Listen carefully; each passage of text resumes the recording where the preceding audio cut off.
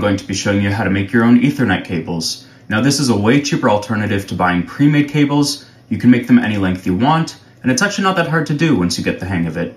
So let's jump right into it. Alright, I've got everything you need laid out here. A couple of these tools are optional, so I'll go through all of them, and I'll also leave a link on Amazon to everything I'm using here today down in the description below. Now first, of course, you'll need a box of Ethernet cable. I have Cat5e here today. Now I recommend using Cat6 or Cat6a these days if you're buying a new box, since it's quite a bit faster and more future-proof, but I bought this box like 10 years ago and I still have quite a bit left, so it's what I'll be using today. You also want to make sure that you get solid copper cable and not copper clad aluminum or CCA. You might be drawn to the price of CCA cable since it's cheaper, but it's technically not compliant to the Ethernet specification, and solid copper is much better quality for data transmission. I have Monoprice brand cable here, which is solid copper. You also want to stay away from anything labeled Cat7, Cat8, or higher, since those aren't real standards and you can't be sure of what you're actually getting. Next, you'll want RJ45 connectors rated for whatever kind of cable you're using. So since I'm using Cat5e cable here,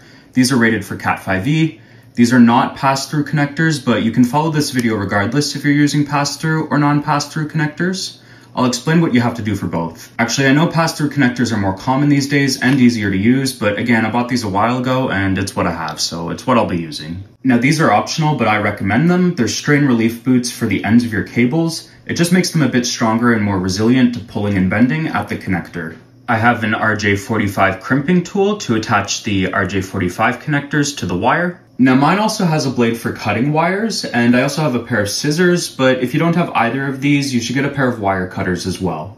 And finally, I have a cable tester. Now this is optional, but I highly recommend it. It's not that expensive. This is just a basic one that tests electrical conductivity, not data transmission, but you can get more advanced ones that test data transmission as well. I normally just use this and then run a speed test on whatever device I'm using the cable on once I'm done to make sure that I'm getting the speeds I expect. Alright, enough about the tools, let's get started on actually making the cable.